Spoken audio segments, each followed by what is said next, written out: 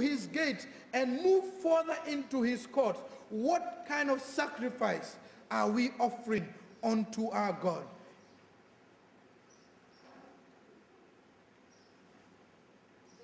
It is interesting to know that for many, very many of us, when we come to God, it is all about, God, do this for me. God, do this for me. God, do that for me. God, do this for me. And it is even sadder when we hear people saying, God, punish my enemies. God, make my enemies not to be this, to be that, to be that. My friends, in my opinion, the only reason somebody will hate you is because they have seen something in you that they want for themselves. That's why they're worried about you. Why should I begin thinking about Father Cool? In Creole, we will say, that water winner for you. It no go run past you. So if you know say the water na for you, why worry about the water winner for other person?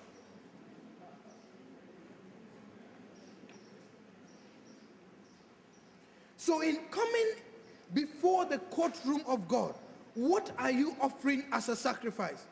You are offering that which he has done for you and that which you are anticipating for him. But to continually be asking for the punishment of your enemies who are concerned about your water, look, if you pray for their punishment, they will be punished. And if they are punished, what happens? They will be in a more miserable state. Then they will be concerned more about you. And then they will be doing more negative things about you, because since they were on level 5, you were on level 10, they were concerned. Now you have prayed that they will go down to level 2. Then their concern level will be higher. And if their concern level will be higher, what will happen? Then they will hate you more. And then instead of you going forward, you will be spending all your time worrying about your enemy. But that is not the God that you are serving. The God that you are serving is saying to you and to me that when you see your brother or sister going down the rain, stretch forth your hand and help that person out, so that you will bear one another's burden. And in bearing one another's burden, fulfill the law of Christ.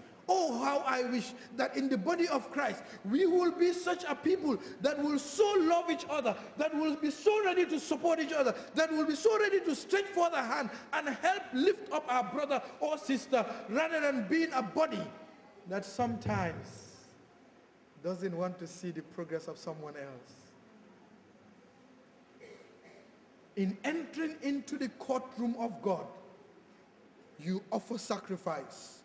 And within the context of our harvest thanksgiving, you offer sacrifices of thanksgiving, appreciating God for all that he has done for you.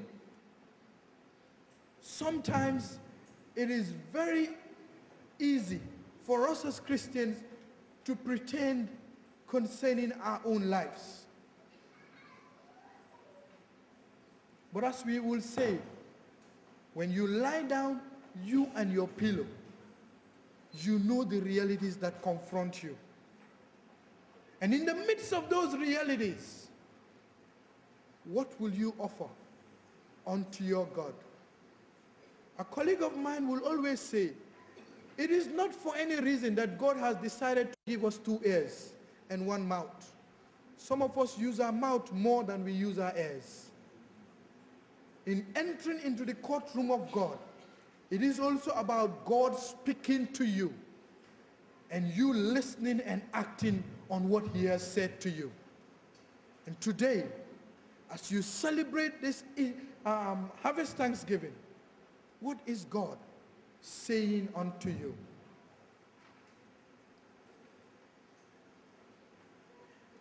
But as you offer your sacrifices of praise and thanksgiving, he further asks you to bless, to praise the name of the Lord. My friends, I have seen a lot of griots who will always see you by the roadside and will be like, Bani manga, ma hamon samam, ma hamon sabay, ma hamon sali. Me, I don't know you. How do you know my parents, my grandfather, whatever? And people will always praise you just because they want something from you. I have found out in the small years that I have been in ministry, whenever people come to you and say, Reverend, Charlie, you are good. Reverend, when you preach, I see heaven. It means they want something from you. They will start by praising you, making you feel so big, and then they will say to you, but Reverend, you see that man, I don't know. He doesn't like you, right? If you have problem with somebody, go and sort it. Don't bring reverend in there and make the reverend a fool of what you have as a situation. If you are bringing the reverend there, bring him there to bring reconciliation and peace, not to bring division.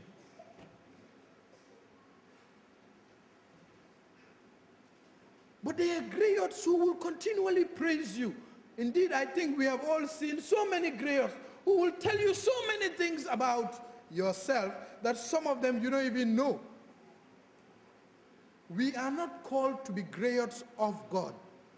We are called to have a relationship with God.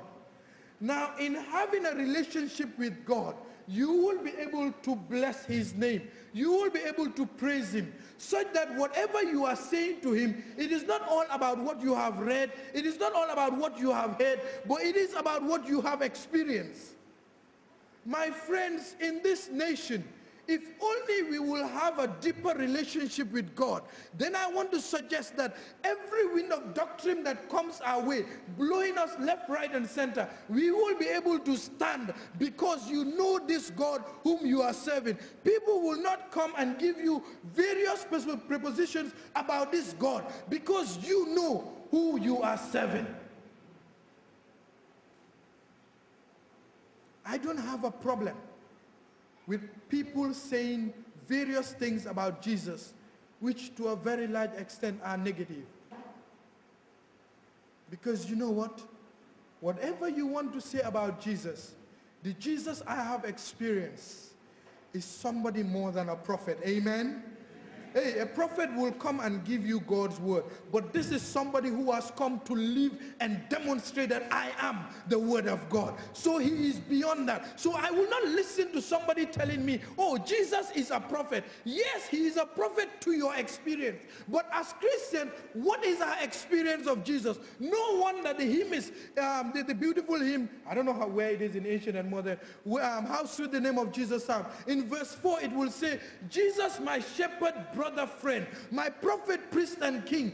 That was a sum of what this hymn has experienced of Jesus. So if we will ask you this day, who is Jesus to you? You should be able to say, he is my Savior. He is my Messiah. He is my brother. He is my friend. He is my ex. He is my wife. And because of your experience with him, I suggest to you, when you are asked to praise his name, you are asked to bless his name, you know where you are standing. It is not something you are doing because you are asked to do it. It is something you are doing as a response of the degree of intimacy that exists between the two of you.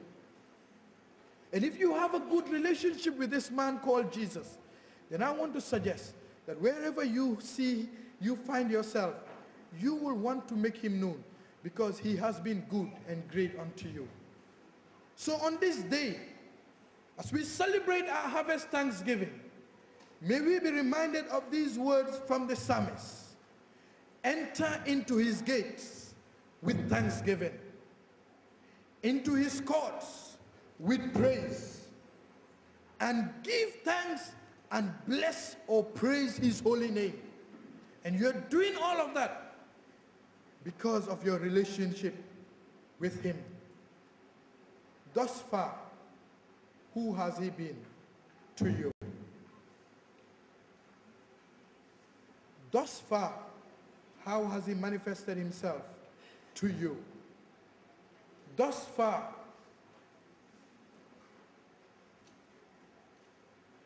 how would you reflect him? I pray that as we continue with our harvest thanksgiving, we will truly celebrate the mercy, grace, peace, and presence of God over our lives. And in so doing, this nation and the world will know that Jesus, whom you and I serve, is more than a prophet, but is the Messiah who identifies with humanity, and in identifying with humanity, makes us to share and partake even in the graces of God. May God bless us, and may our lives be a true reflection of his word. Amen.